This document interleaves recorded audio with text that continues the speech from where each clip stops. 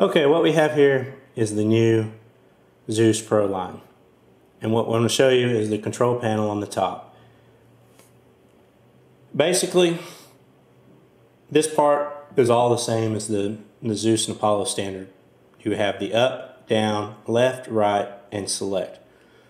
Where you get into the new part is down here. As you can see, there is a power button, whereas on the standard Zeus or Apollo, there is a turn switch or knob back here to turn it from on, off to standby. On the Pro line, you actually press the button, hold it down, the scope comes on, and then press it down, hold it on, down, and it goes off.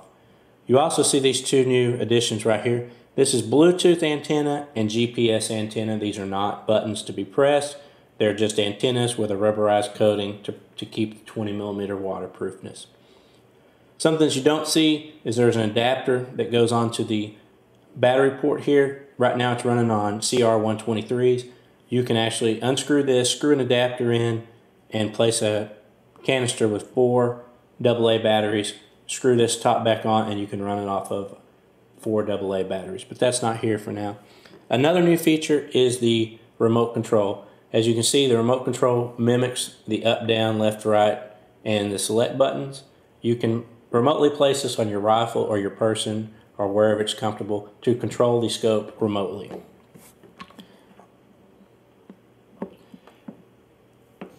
Now what we're going to do is go into the menu screen. As you can see in the picture-in-picture up top, you have your menu screen. Our first section is going to be your palettes. You have white hot, black hot, sepia,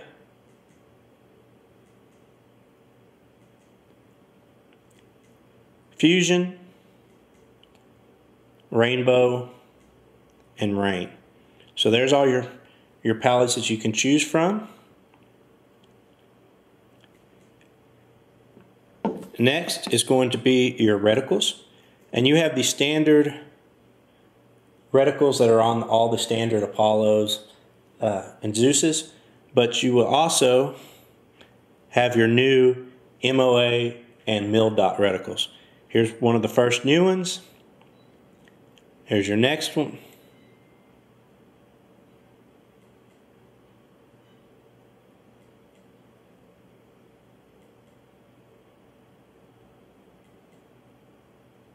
And then we're back to your standard reticles that are in all the standard Zeus and Apollos.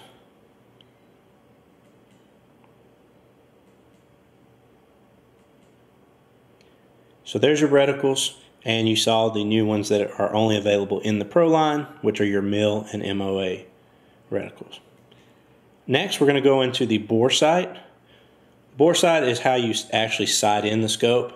As you can see down there, you have windage and elevation. Of course, default is at 0.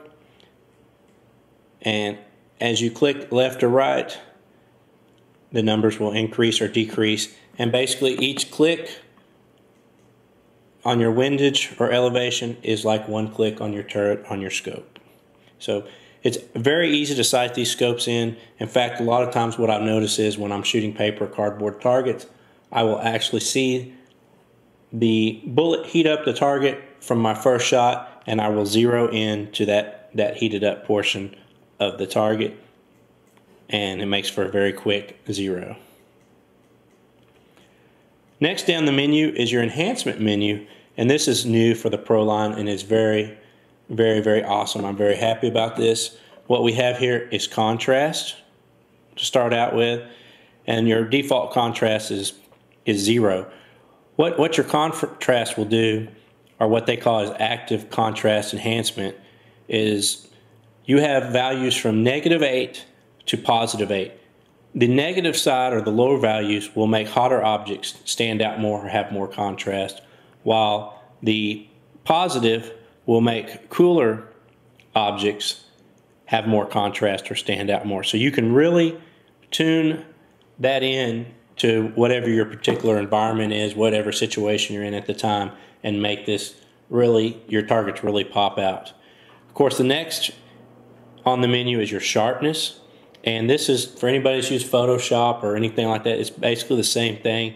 What this does is enhance the lines and really make the sharpness come out on your image. This is goes from -20, which is very soft, to 100, which is very sharp. And of course, once you get up to the top or end, you're going to have some signal to noise issues, some graininess. But again, you can adjust anywhere from -20 to 20 and find out what looks best for that particular situation and make it where you can really define your target and see the edges and see all the detail in there. So another great enhancement. Then next we have Smart Scene. Smart Scene goes from 0 to 100, and what Smart Scene will do is, if you're, for first example, we'll say an urban environment where the sun's been out all day, it's asphalt, concrete, bricks, or even in, say, a desert environment where it's rocks, gravel, and such, where the sun has heated up your background and it's close to the same temperature as your target. What will happen with Smart Scene is, as you increase the value here, it will detect the difference, the slight difference, and actually enhance your target and make it stand out more against a background that is of the similar temperature. So you can take that from 0 to 100. Next, you have your Sky and Sea mode. The Sky obviously is for detecting aircraft and such, drones, whatever, in the sky, and then Sea will be for the ocean, large bodies of water, to detect objects there. It makes the image look better and enhances it when you're going to have those types of situations. Next, we have Store Images, and this is also a new for the Pro line. Your power button back here, if you just click it once, it takes a picture and stores an image into onboard hard drive on the unit, and you can get those out with your video out port and use them later. So that's a new feature on the Pro line.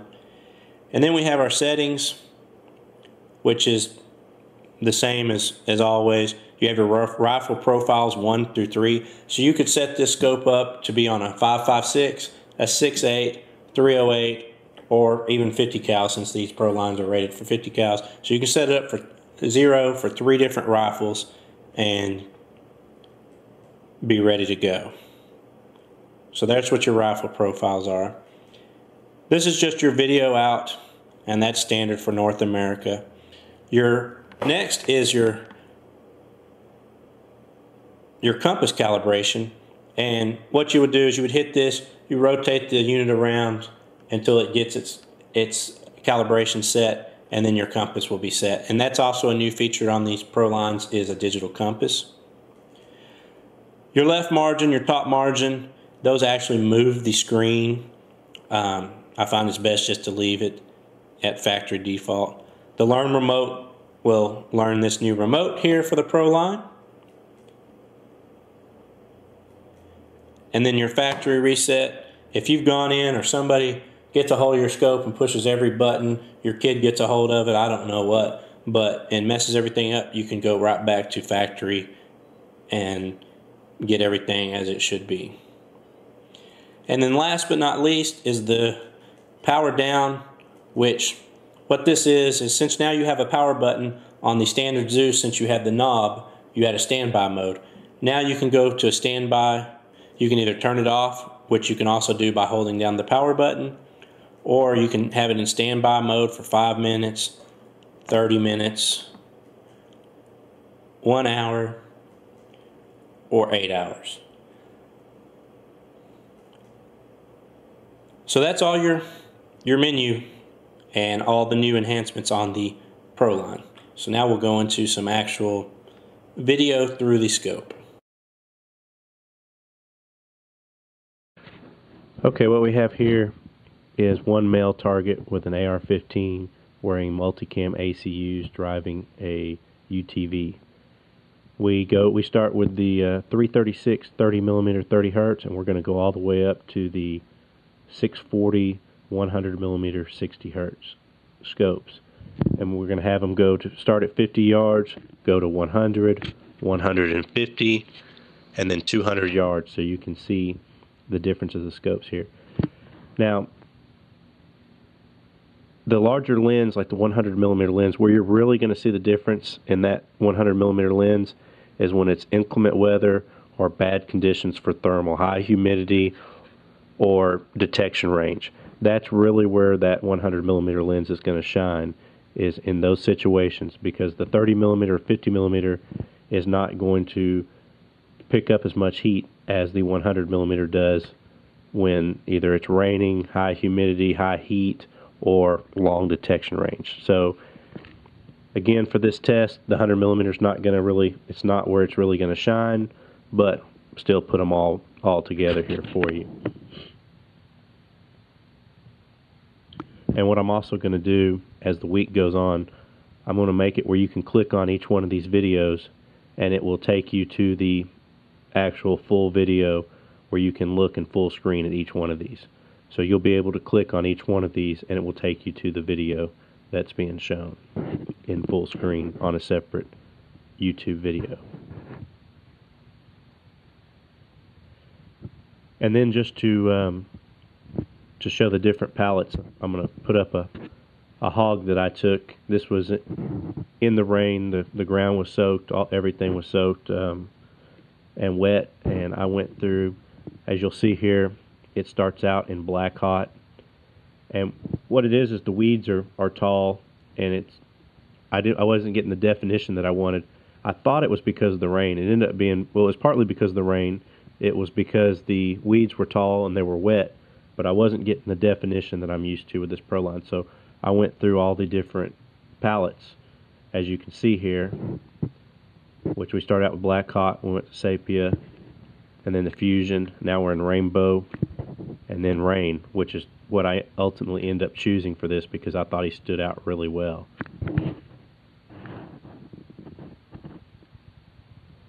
And I'm going to cycle through one more time before. There's white hot, black hot, sepia,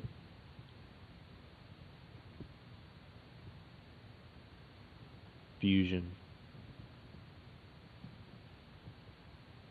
rainbow, and then rain.